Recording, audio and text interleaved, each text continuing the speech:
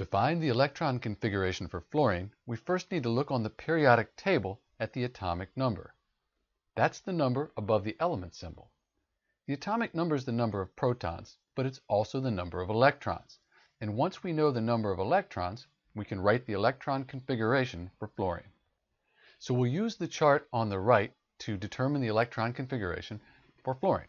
So we'll go down the first row, which is 1s, and we know that 1s orbitals can hold up to 2 electrons. So we'll put a 2 after the 1s.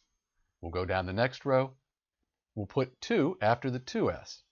We've used 4 electrons so far.